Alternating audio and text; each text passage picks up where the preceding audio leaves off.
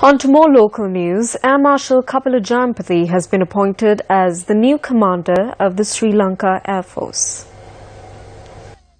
Air Marshal Kapila Jayampathy, who earlier served as the Director of Operations of the Air Force, received his new appointment from President Maithripala Sirisena.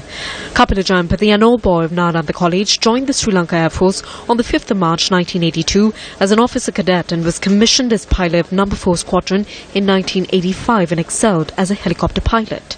In January 2005, he was appointed as the Defence Advisor to the Sri Lankan High Commission in Islamabad, Pakistan. The newly appointed Army Commander has obtained special training in the many countries including USA, India, China and Pakistan. In December 2009, he took over duties as the Base Commander of Sri Lanka Air Force Base in China Bay.